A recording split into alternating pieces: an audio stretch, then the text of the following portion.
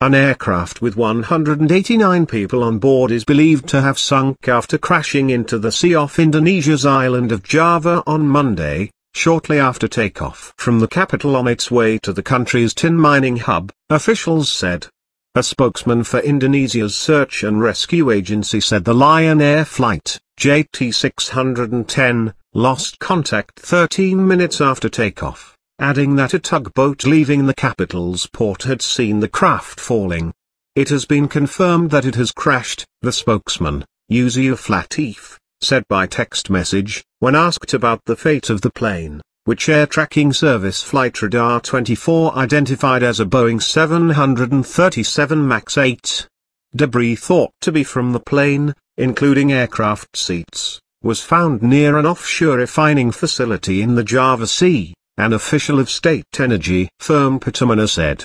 Wreckage had been found near where the plane lost contact with air traffic officials on the ground, said Mahmud Sorgi, the head of the search and rescue agency. We don't know yet whether there are any survivors, Sorgi told a news conference, adding that no distress signal had been received from the aircraft's emergency locator transmitter. We hope, we pray, but we cannot confirm. An official of Indonesia's Safety Transport Committee said he could not confirm the cause of the crash, which would have to wait until the recovery of the plane's black boxes, as the cockpit voice recorder and data flight recorder are known. We will collect all data from the control tower, said Soerjanto Jajono.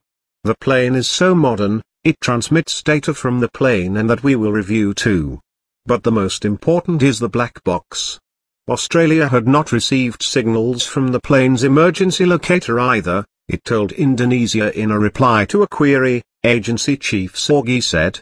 The effort to locate the wreckage and retrieve the black boxes will represent the second major deep-sea recovery challenge for Indonesian investigators after an AirAsia Airbus jet crashed into the Java Sea in December 2015. Under international rules, the U.S. National Transportation Safety Board will automatically assist with the inquiry into Monday's crash, backed up by technical advisors from Boeing and U.S. French engine maker CFM International, co-owned by General Electric and Safran. Boeing is aware of the airplane accident reports and is closely monitoring the situation, a company spokesman told Reuters. The flight took off from Jakarta around 6:20 am and was due to have landed in the capital of the Bangka Belitung tin mining region at 7:20 am, the Flight Radar 24 website showed.